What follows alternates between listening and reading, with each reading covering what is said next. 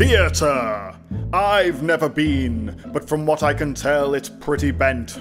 Men dressed as women, women dressed as men, men in women dressed as men with women watching. Where does it all end? Usually in the asshole, it would seem. Since the economy took a shit on us all, though, more and more normal people have been going to the theatre, even though it cost £1 million and you can't even keep the little binoculars they give you. There they will stare, captivated by the raw emotion live on stage and in the flesh.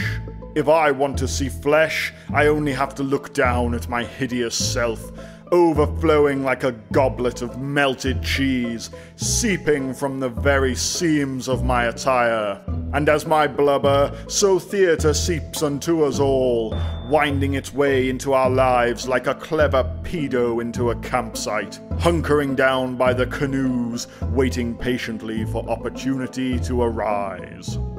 The opportunity to attend a performance of The Taming of the Shrew or Cool Hand Luke may come to us but rarely. However, should we seize upon such an evening, drawn indeed to our full height by the majesty